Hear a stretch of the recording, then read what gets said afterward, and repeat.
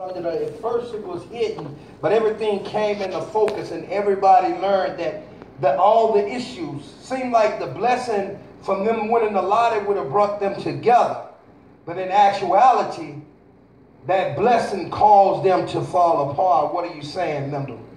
What I'm saying is, sometimes in life, God will see you going through situations in your life and He already know what you're doing. See, Adam, in the beginning, God created the earth out of nothing, which is formed is from the word which is called bara. Amen.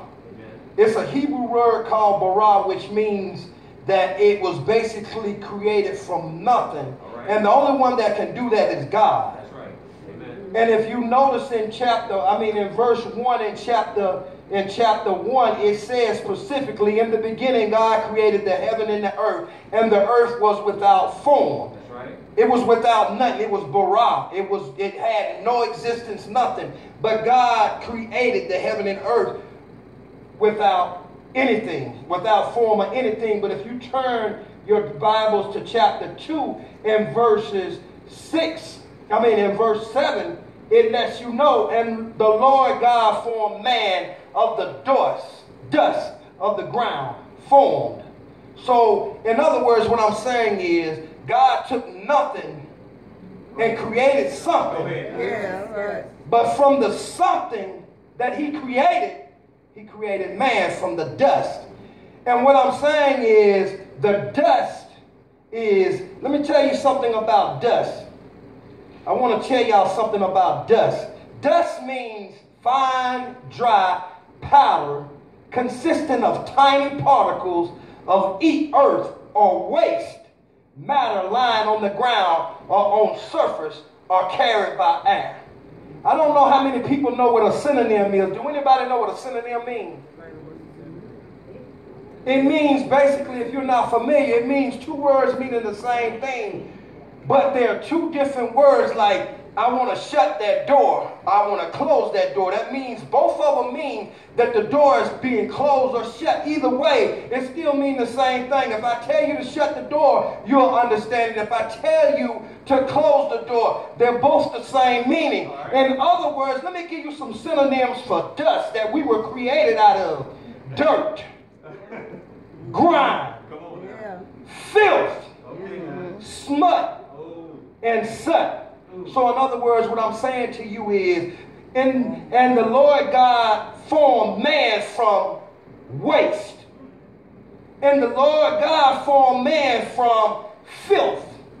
And the Lord God formed man from grime, sput of the ground, and breathed into his nostrils the breath of life, and man became a living soul. Yes, he did. Yes, he did. Tell your neighbor, you need to downshift. And don't drive drunk. Kids, you need to slow down and don't drink. What am I saying?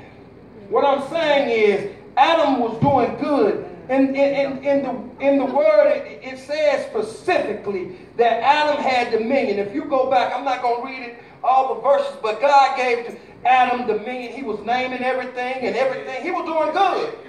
He was doing good. Some of us are doing good. We're doing good. We're doing the things that God has told us to do. And God sees that we need to be blessed. And the blessing that He gives us allows us to stop doing what we originally were supposed to do. And our blessing ends up hurting us. Right. What are you saying, Miller? What I'm saying is, if you read chapter 3, verses 6, it specifically said that, and when woman saw that the tree was good for food, and that it was pleasant to the eyes, and a tree to be desired to make one wise, she took of the fruit thereof, and did eat, and gave unto her husband with her, and he did eat. Yes, she did. Yes, she did. Tell your neighbor, you need to slow down. And don't drive drunk. What are you saying, Mother? Let me break this down to you like this. And I won't be in front of you long. Okay? I'm a truck driver.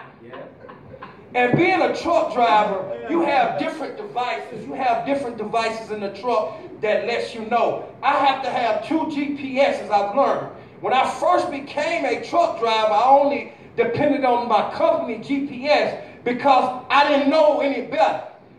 So I had to get another GPS, which anybody that knows about driving, the big daddy of all GPSs is called Rand McNally. It's the top of the line GPS. In other words, what I'm saying is the GPS, the company GPS is designed to take you. It don't know how much weight you have. If you empty, it's going to take you the same direction if you empty or if you're heavy. It doesn't matter. But in the Rand McNally, you put in there, you communicate to the GPS, and you let it know if you're heavy or you empty, how long are you you communicate to the GPS, and the GPS lets you know what you need to do. A curve up ahead. Tell your neighbor you need to downshift. See, if Adam was driving, he was doing what he was supposed to be doing. He was doing everything that God had commanded him to do. And then God seen that Adam needed a wife, a helpmeet. It says it in the word. It clearly said that Adam didn't ask for this. If you read in this particular verse, he never said, God, I want a helpmeet. God seen that he needed a helpmeet. So in other words, what I'm saying is, God already know what we need. God already know what we want. God, all we got to do is continue to do what God's telling us to do. But see, Adam was doing that. And time God blessed him with his blessing. Yes, he did. What he seen, Adam forgot. The GPS was telling him, you need to downshift. A curve up ahead. You need to slow down. The GPS was telling him. But instead of him listening to the Rand McNally, he was listening to the other one. It didn't give him the warning signs. What are you saying, Remember, what I'm trying to say is, when you're driving in life, Paul says it in Romans, and he says it best, that he said that we are running a race. And in this race, while you're running this race, while you're doing what God tells you to do, you don't have to ask God for every single thing that you need. All you have to do is keep your mind on what you're doing. And God already knows what He's going to provide what you need. But don't allow that to distract you from doing what God wants you to do. Tell your neighbor, but don't drive drunk. And you don't have to drive drunk. You don't have to drink alcohol to drive drunk. Do you actually believe you have to drive? You can drive drunk without you have to have alcohol to drink? No. Do anybody believe that? No. Let me tell you something. Every day I'm in my truck and I'm driving. And I done put in my GPS. And I listen to my Rand McNally because even though it say this GPS right here, I'm going to use this as a metaphor for my own knowledge, my own understanding. Even though this company GPS is telling me that you can go this way, that way, that way, that way, this Rand McNally is the one that I need to listen to because of the fact that it knows my destination before I even get there. It got a satellite. It's being down. I'm going to use this as God telling me what to do. So if I'm driving and I'm on the phone with my wife and the GPS is telling me up ahead your turn is there, and my wife in my ear, I'm telling her, look here, baby, I can't listen to you. If I'm driving and I'm not paying attention, I'm going to allow my wife to cause me to drive drunk. And I'm going to miss my turn. I'm going to miss my turn because I'm not allowing myself to listen to what the GPS is telling me to do. And my wife don't understand. I love my wife, but I can't drive drunk. What are you saying, Mendel? What are you saying, Mendel? What I'm trying to say is, when God tells you to do something in life, young men, there's going to be things that you're going to do in life, in school. You're going to be doing what you're going to do. You got your books in your hand. You're doing everything that God tells you to do. You may be having trouble in math. God already sees that you're having trouble in math. He's going to put somebody in your way, but it's going to be somebody else in your ear.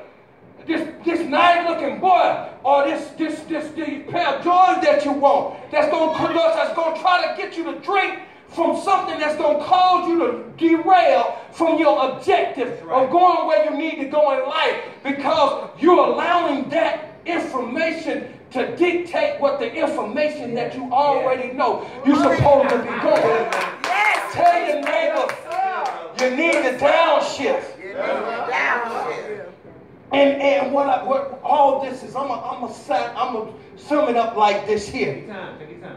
When you're dry, what happened with Adam is that he stopped communicating. He stopped communicating with God. Without putting the information in, I told you the great Raymond knowledge is a metamorphosis of God. If I don't put the information in my GPS to tell it where I want to go, how is it going to tell me how to get to where I want to get? If I don't communicate with God and say, God, I'm going through this. My wife wants me to eat this fruit. If I don't talk to God, I'm going to end up doing something I have no business doing. I'm going to end up saying something I got no business saying. I'm going to end up acting a way that I ain't got no business, because I'm allowing myself not to put my brakes, not to downshift, not to slow down and say, God, I need you. I don't know what to do. If Adam would have communicated, I'll do that. If before that happened, Adam was doing what God wanted him to do. He was doing everything. Well, I'm going to give this man his blessing. He needs to help me. What Adam do? Adam got that beauty in that woman, seen that beautiful woman, and I forgot. We know what it is. We forget. We want a house. We want these child. God, we go to God. Well, God, I'm working. I'm paying my tithe. I'm doing everything I'm supposed to do. But I want this. I want to be able to do this. I'm going to stop telling God. He already knows. So you stop telling God, and then all of a sudden, God bless you with this job, making $3, $4 more. And then you working, and you forget. Because I done got my blessing. I'm good. And then you start putting in your GPS before you leave work. Well, God, you know what's up in front of me. Please protect me. Please keep me. I'm going to work, Lord. Keep me covered. I don't want to have an accident. You ain't put in the information. You get in your car and you drive. And you didn't downshift and have a curve that you didn't see. And you have an accident. Adam had an accident because he didn't downshift enough time to say, God, what am I supposed to do? What am I supposed to do? And it caused sin for everybody. What I'm trying to say, y'all, man, sometimes our very blessings that God blesses us with are the very thing that causes us to go back into that sinful nature that we had. And it has nothing to do with the person. It's our own situation with God, our own communication. So we need, what am I saying to the young people? What I'm saying to you young guys, before you start your day every morning, get up and talk to your communicator. Put your GPS in there. Talk to God. Well, God, I'm going to school this morning. This is what I got to do. And I guarantee you, God will warn you when that person is trying to distract you. It's up to you to listen. It's up to you to slow down. Curve on the head. A guy, there go a guy, there go that guy. He's right around the corner. You can hear him. Or that female right around the corner. Slow down. Okay, God, what I'm going to do? Just do what God tells you to do, and God will make a way. He will. All I can say to y'all, man, all I can say to y'all is, I'm gonna say this and I'm gonna close. If you think about it, man, about the dust stain, I want to use this as an example. Okay. I'm saying, have anybody ever really thought about dust? Yes. Dust is nothing. I was told coming up we were made out of clay. The word specifically says dust. If dust, that's less than clay. I can see we being formed by clay, because clay, but dust is so tiny. Go ahead. Man, God is so good and so great. He can take dust and form a man like me. That is great. That's awesome. Ain't no way in the world you can tell me the Big Bang Theory created Ace, if that's the case, why come Ace ain't transformed anymore? You tell me that. Why come they still apes? If we transform former ape, man, God said I was made from dust. That's the waste of the earth. That's why it says in the words we ain't nothing but filthy rags. Filthy. It says that the synonym for dust is filth. Yes. So don't look at your neighbor just because you uppity and you think you better than him when you filthy too in God's eyes. Don't look at the neighbor and say, oh, go down there and look at somebody on the street corner because they smoking and you try to avoid them. Well, I ain't getting him nothing. He always on the block. Let me tell you something. That could be your son if you got any. That can be your brother. That can be somebody that you love. God say, I am the one that you denied. How you know that ain't Jesus? And Jesus won't trust you. How we know? We were nothing but dust. We filth. So the next time you think about somebody, talking to somebody about something, and they tell you, man, I gotta go. Man, you ain't never filth. You ain't nothing in God's eye. That's all we are. We can be righteous, filth. Seriously. We can be righteous, filth. But we still filth at the end of the day. In God's eye, we ain't nothing but filthy rags. That's it. Man, I'm going to close like this, y'all. If you don't know God, get to know Him. God is great, man. It's not a day that goes by that I don't sin in some way, form, or another. But there's always forgiveness. It's all I got to do is go to God and say, Lord, forgive me for my sins. Name them sins of omission and sins of commission. There's blood. If you believe that Jesus died on the cross and He shedded His blood for you and you accept Him into your life, that's not the end. You have to do more. You got to do more. Get a relationship. Join a church. This is a good church. This is a good church you can join. Start coming to church. Fellowship. Learn what God wants you to do.